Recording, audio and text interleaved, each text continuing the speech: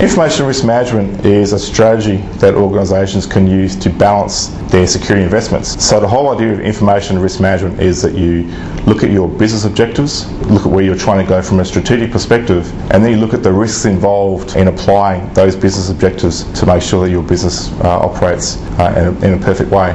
So what do we tend to look at from an information risk management perspective is, for example, if you're a banking organisation and you want to improve your online banking presence, what are the business objectives they use to move forward with that strategy? So you would want to offer extra services on an online banking application, for example. What are the additional risks involved in providing those additional services to your customers? And then you go about investing money towards securing those particular business objectives that you require to provide those additional services. Enterprises in Asia Pacific don't grasp, I don't think, what information risk is all about. I think the problem that most organisations have is that we are still very siloed from a security perspective, and we don't have an overall security strategy. What information risk management does is it allows you to invest your security across the board. So for example, generically organisations invest in a database security policy, they invest in email policies, etc., all very siloed. Information risk management, the whole process behind that is being able to classify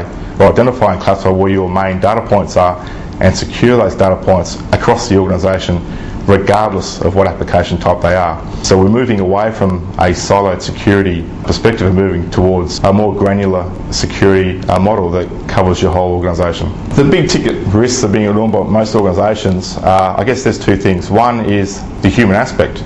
Social engineering is very prevalent in today's society, and most organisations do a fantastic job of creating security solutions from a technology perspective or creating a strategy around technology, but they forget about the human element. So we live in an environment where there's too much trust and there's not enough verification of information. So what we need to do as vendors, but also as enterprises that are providing services to customers, is to allow them mechanisms that they feel secure in, I guess, utilising the extra functionality that you have provide to them as an enterprise. So yes, social engineering will be one. The other issue is we are very adept to falling for fraudulent activity.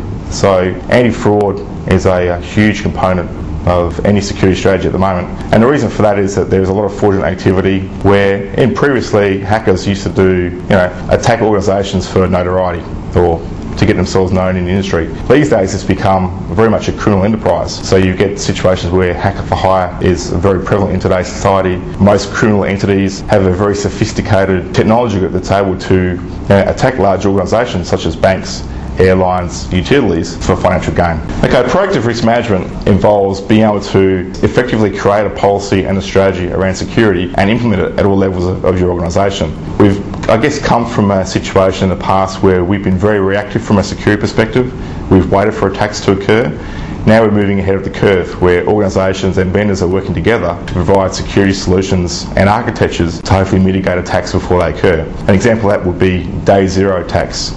So if you look previously with virus attacks, for example, we could get a new virus released today and it could run rampant within an organisation before a patch was released to fix that particular virus. Today's modern security solutions are more behavioural, able to detect these attacks before they occur. So I guess we're moving towards a proactive situation there. From an organisational perspective, yes, we definitely need a security architectural security team in place that can provide the leadership, but I don't think it necessarily relies on a CSO or CISO role.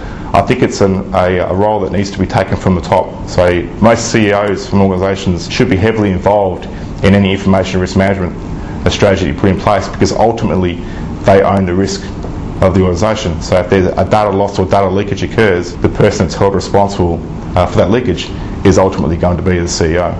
Most organisations have invested quite heavily in security and storage investments to provide, not only the data involved or the data storage, but also mechanisms to secure the data, whether it be at rest or in transit. One of the big mistakes that organisations still make from a security standpoint is that we are still very reactive in deploying security solutions. I think we need to take a step back and look at where we've invested currently and basically invest into security solutions that fit on top of what we already have in place. So we don't need to go back to reinventing the wheel.